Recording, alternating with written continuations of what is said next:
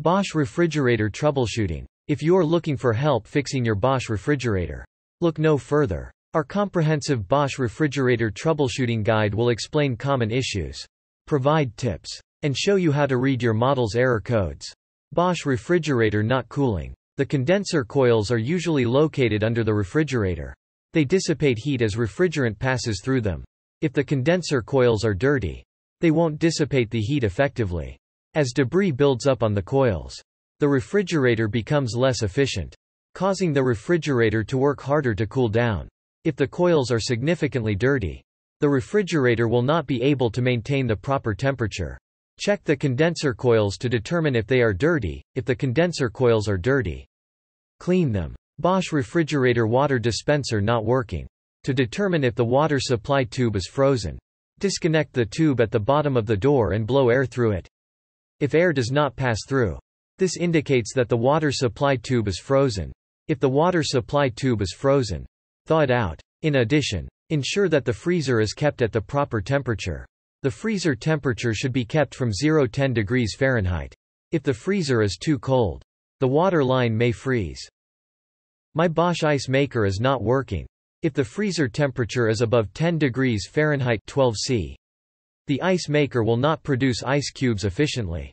The freezer temperature should be set between 0 and 5 degrees Fahrenheit 18 to 15 C for the ice maker to work properly. If the freezer temperature is too high, ensure that the condenser coils are clear of debris and the condenser fan is working properly. In addition, check to see if frost has accumulated on the evaporator coils. If the evaporator coils are frosted over, part of the defrost system has likely failed. Bosch refrigerator ice dispenser not working. The dispenser control board governs most of the functions of the dispenser system. If the control board is faulty, it may stop supplying power to the entire dispenser system. If only one dispenser part is not working, test each of the dispenser components before testing the control board. It is more likely that a single part has failed. If the entire dispenser system is not working, the control board is more likely to be at fault. Bosch refrigerator not defrosting. The defrost control board determines how often to run the defrost cycle. If the board fails, the refrigerator will not go into the defrost cycle. Before replacing the defrost control board, first test the defrost heater and defrost thermostat. If the defrost heater and defrost thermostat are working properly, the defrost control board is likely defective.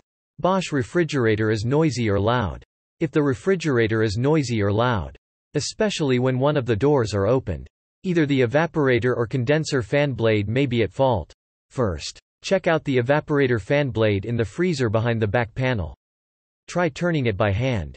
If the fan blade does not turn freely, check to see if the blade is rubbing against something or if something is caught in the blade.